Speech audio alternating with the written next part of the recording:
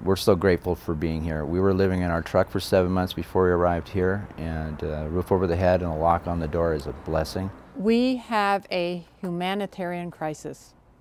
The crisis is homelessness. I am Sharon LIHI, the Executive Director of the Low Income Housing Institute.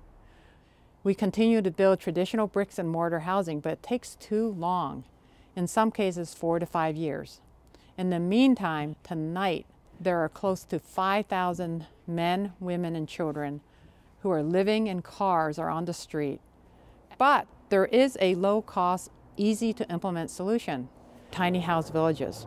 For vulnerable families and individuals, living in a warm, heated, and safe tiny house is so much better than a cold, wet tent.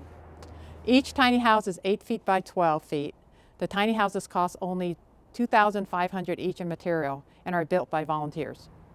Over 5,000 people have volunteered with construction, education programs, building trades, school programs, and others who help build all of our tiny houses. We measure our success by the number of homeless families and individuals we serve at the tiny house villages and the number we help move into stable housing, connect with family and friends, and find employment. This is a hugely successful and scalable program that can be replicated across the nation.